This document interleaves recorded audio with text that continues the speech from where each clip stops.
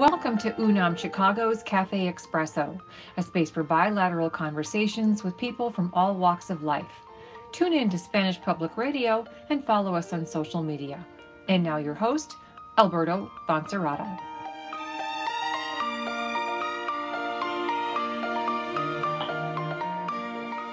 Welcome everyone to Cafe Espresso. Happy that everybody's able to join us. Today we have a very special guest. We've got Helen Marie Corcoran, who's the president of the board of the Festival de Música de Cámara de San Miguel de Allende.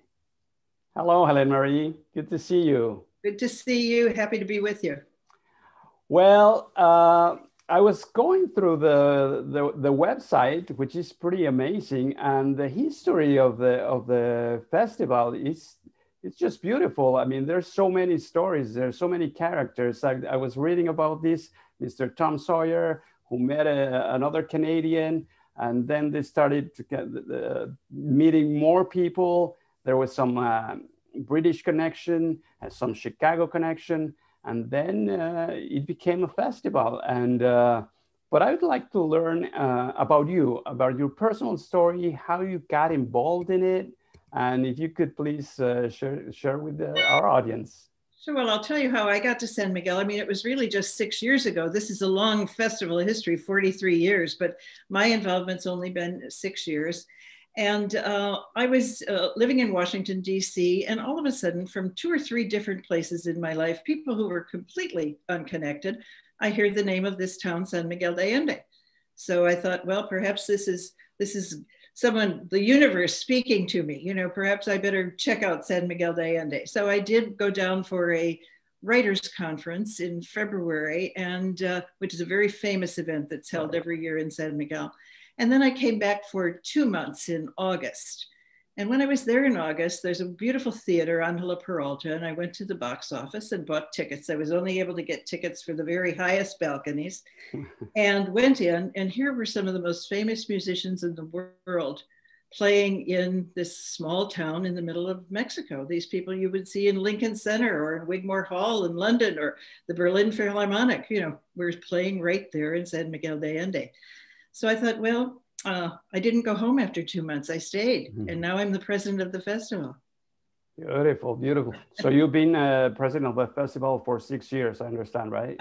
I've been president of the festival for about 4 years, but I really did not think I would get involved. I came there because I'd had a very busy life up until that point, and I thought, oh, I'm going to this Mexican town and enjoy the color and the music and the flowers and do a little painting or a little writing, but once I became aware of this festival and I realized what a treasure it was, I knew that there were a few skills that I developed over the years that I might be able to contribute.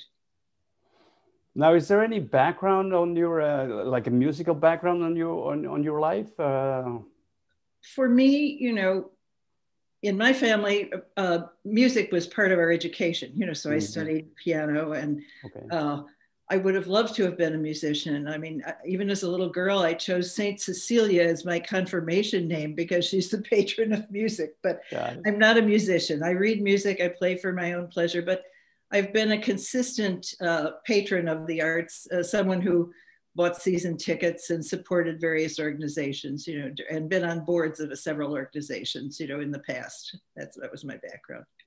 Oh, that's beautiful. I mean, the work you do for this is amazing. And I was going through when I was going through the website, also the posters, the publicity it's just beautiful. How did that come about? You know, it's just works of art. Absolutely. San Miguel is indeed an arts center, and people began coming there, expats began coming there after World War II and using the GI Bill. There were 2 very famous art schools there. You know, they had a lot of the Mexican muralists worked in the town. So there were, you know, it's a real tradition of art there. So basically our festival has always commissioned a well-known artist to do our posters. So we have some beautiful posters, many famous artists have done our posters over the years. And if you read those posters, you'll see listed on them the names of some of the greats of chamber music all through those years. So we're very proud of the whole thing. That's great. And the festival usually takes place in the summer, right? It's the We summer. do it in August, and one of the reasons for that is that the normal symphony seasons, around the world start in September and go through the spring. So we have a shot at some really fine musicians at what would be their normal off season, where we're not competing with the great symphonies, of the world. But so ours is an August festival. Yeah, and next year we're the 12th through the 29th of August. Oh, great. Yeah. Hopefully everybody's vaccinated and everybody's out there, and we'll have in-person things. We were very disappointed in 2020. We had a wonderful season scheduled, and of course we had to cancel it. And we did some virtual things through the years, and we've really concentrated on our music education. But we've been contracting. We have a full season contracted for 2021, and all of us we're moving forward as if it's going to happen, and everyone, the artists and everyone, recognizing that at some point, if it's not safe for people to come, then we'll do it virtually. Yeah. Oh, absolutely. Well, it's a new reality, and we have to cope with that. Absolutely. That's why we're here.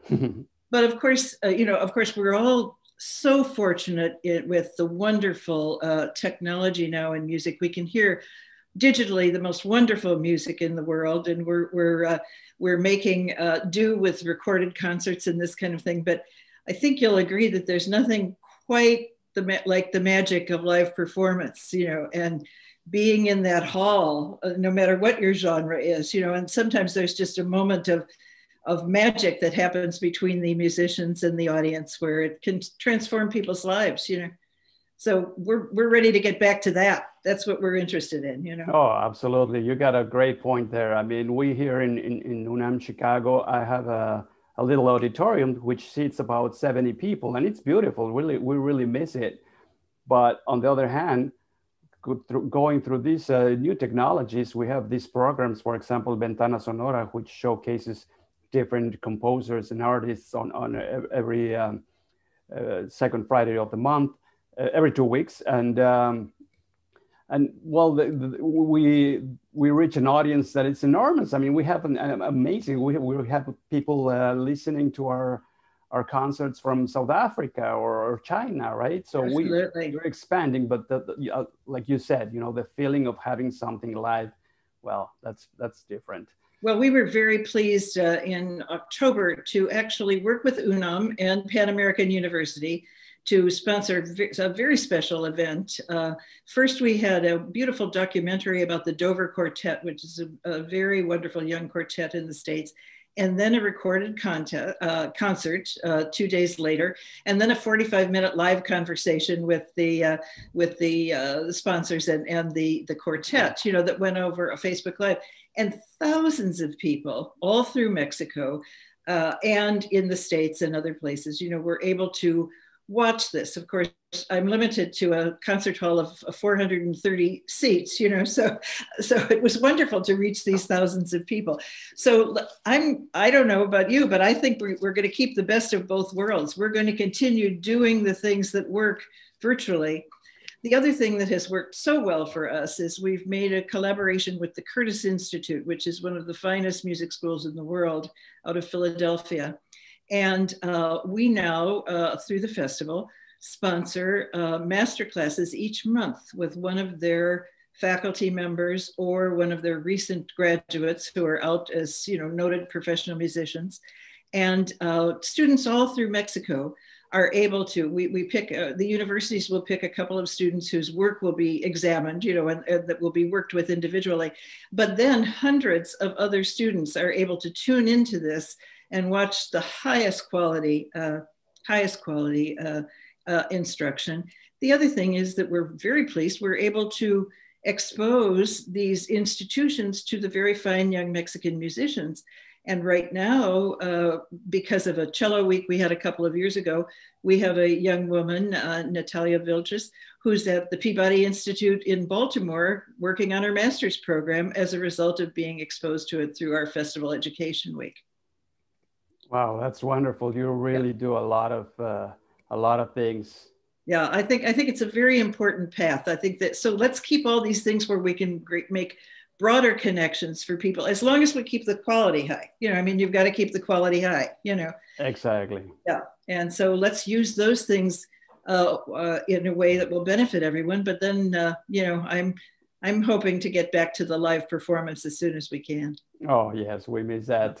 But yeah, like you said, there's no turning back. I mean, we have to take the best of both worlds. But part of the reason of this program that I started at Cafe Express is to learn about what's behind all these things, all these stories, all these festivals, the personal stories. I want to learn more about Helen Marie. Okay. What's the Chicago connection? Were you born in Chicago? I was born in Oak Park Hospital, western suburbs of Chicago. Both of my parents grew up on the west side of Chicago, western suburbs of Chicago. I lived in Westchester, which was the end of the world when I lived there. I don't know if you know the Westchester story, but there was a very famous man by the name of Sam Insel, who set out this English village, and all the streets were in, and the elm trees and the lights and all of this kind of thing. And then he crashed in the Depression. And so here was this place with 6, 8, 10 houses in it and all the infrastructure. So that's where I grew up. And then I went to high school in River Forest at Trinity High School. I went to a school in South Bend, Indiana, St. Mary's College at the University of Notre Dame, and met my husband there, who was also an Illinoisan. And then we married, and I had 5 children before I was 30. So that's the first part of my story. Yes, and I also know that there is a Washington connection. Actually, you're in Washington, D.C. right now, right? I am. I'm in Washington, D.C. right now. Yes, I've spent most of my adulthood in Washington, D.C. before moving to San Miguel. My husband was elected at a very early age as a congressman from what was then the 14th district of Illinois.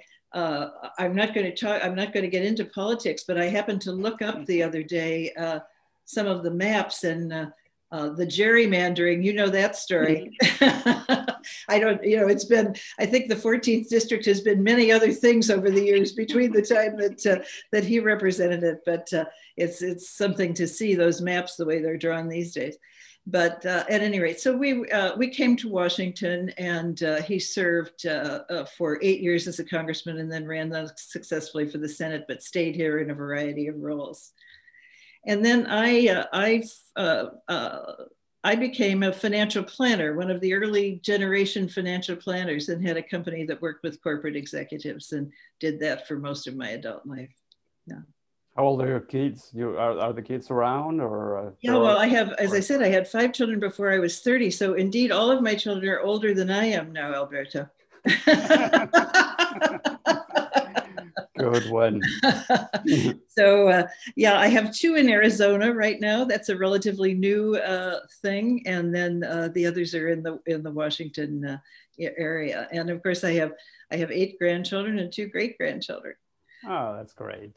So, I mean, that is one of the disadvantages of living in Mexico, is I'm not as close to family as I might be. I'm here now because of the pandemic, and we really wanted to be close. We just didn't know how long or how this was all going to work out, and so we just decided to be a little bit closer. Although we're quite isolated, we're all being very good about the whole thing. But yeah, so I'll probably be here for a few more months until things get a little bit better in Mexico.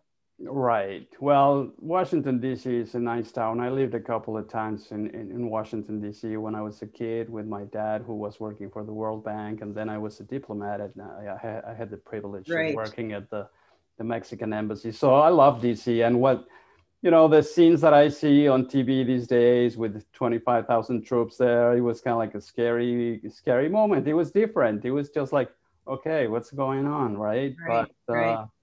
But have you ever seen any fireworks like they had the other night? Never a display like that one. Never. I remember well having Memorial Days and things like, and actually watching it from the Kennedy Center, the rooftop, which is a beautiful place. But never. I was like, okay, Mr. Biden, this is gonna probably affect the climate change, with all these things, I don't know. Well, of course, living in San Miguel de Allende, It is not an exaggeration to say that we have fireworks 320 of the 365 days. Fireworks and stray dogs, right? This is something that one has to get used to because, I guess, harking back to indigenous practices and whatever, they're very often fireworks set off early in the day to honor either a birth or a death or a saint's day or whatever. So I think we're counting, it's probably 320 of 365 days, they're fireworks of some sort. I know, we like our fireworks. I don't, but I don't know. They're there. Yeah.